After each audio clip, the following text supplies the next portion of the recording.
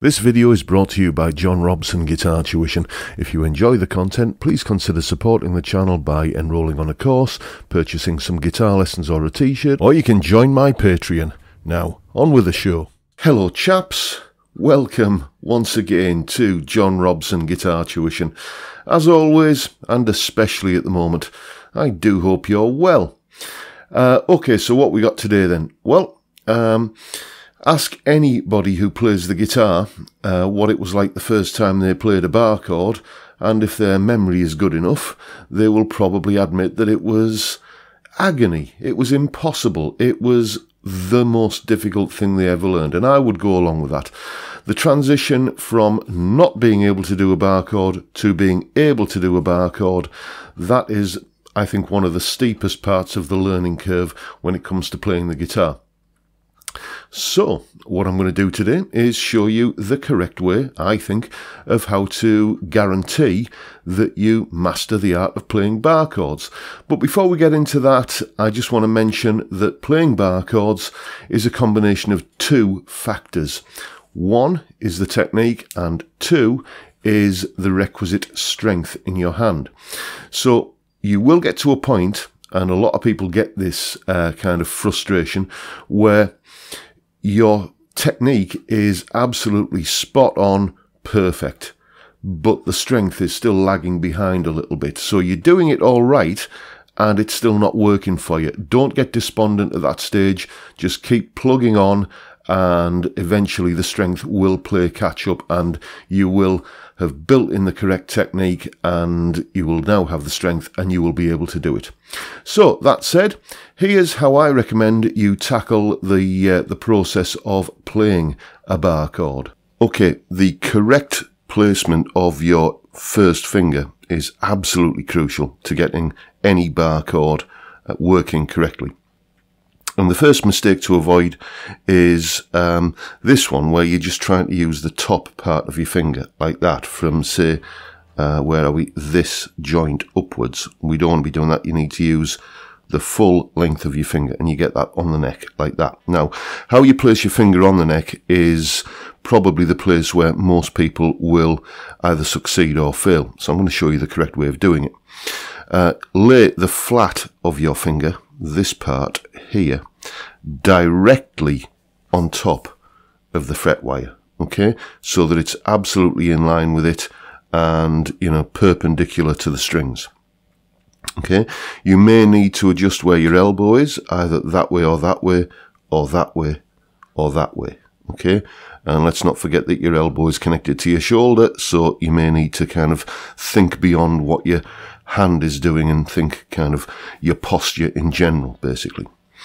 So you get your finger, the flat of your finger, absolutely smack on the fret wire, and then you just tilt it slightly to one side. What I'm going to do now is press down really hard. I mean, harder than you need to play the chord in any circumstance. But what I want to do is show you which part of my finger is actually exerting pressure on the strings, and you'll see that in just a second.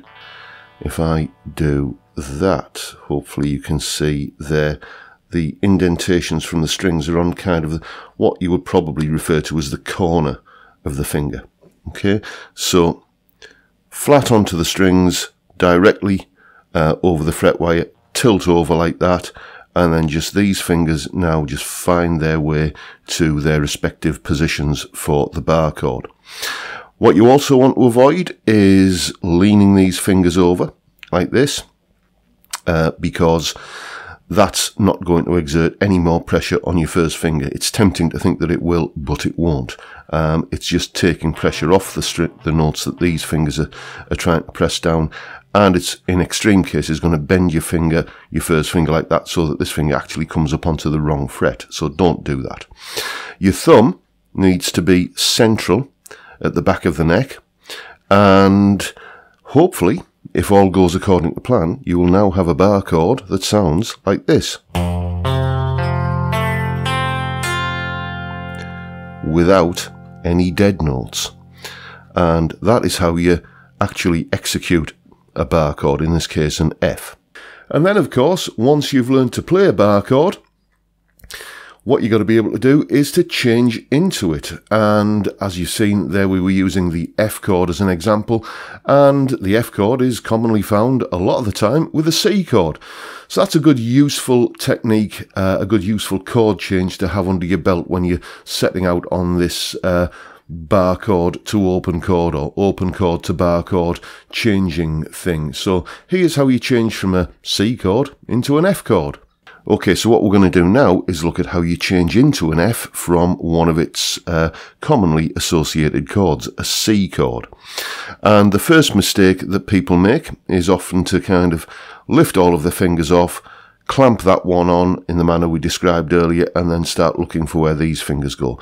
Make sure you have the good F chord technique sorted first. Always make sure that before you start practicing a chord change that you have the destination chord absolutely nailed. But once you've got to that point and you can execute the technique correctly, let's look at how you change into the F chord. First thing you do is you leave the C chord entirely intact. You do not move any of those fingers. What you do, however, though, is add your fourth finger on the 3rd fret, 4th string. Then your second finger moves down one string from the 4th string to the 3rd string, and that actually gives you a chord called F major 7th, which you can kind of use every now and again in place of F, although it's not an excuse for just not knowing the F. Then the final stage is your thumb drops down to the middle of the back of the neck, like I described earlier, and then your first finger kind of does that thing where you lay flat on and then tilt over slightly, and there's your F chord. So you've got a C chord. First step, add your little finger. Second step, move your second finger. Third step, your first finger and thumb move in tandem to create the F. And that's how it's done.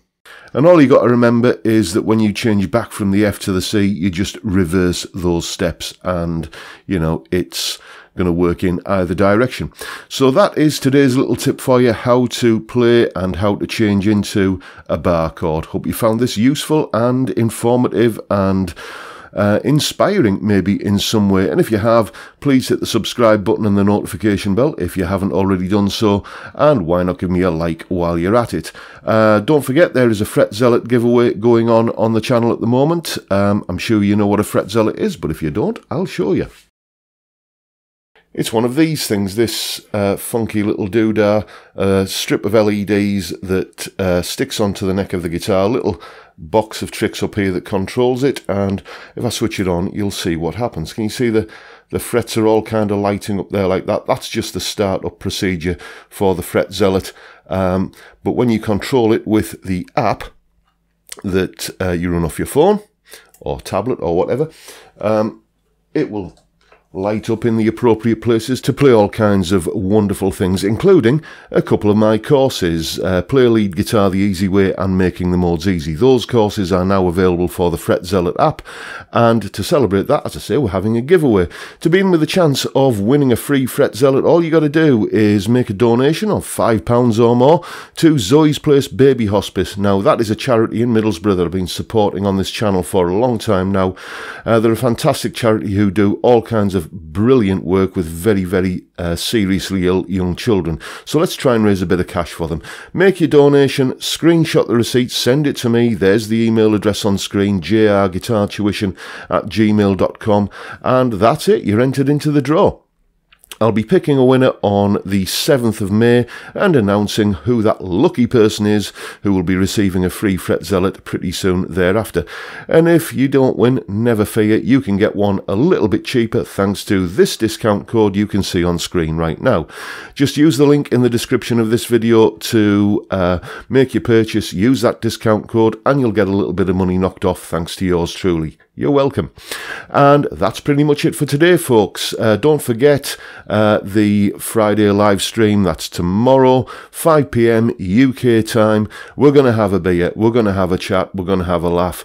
It usually lasts about an hour, and we just sit there like a bunch of grumpy old men putting the world to right while we're supping our beer, and it's marvellous fun.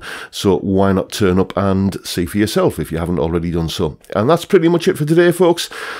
Stay well, stay safe, above all stay sane, and I look forward to seeing you all again next time around. Bye for now, folks.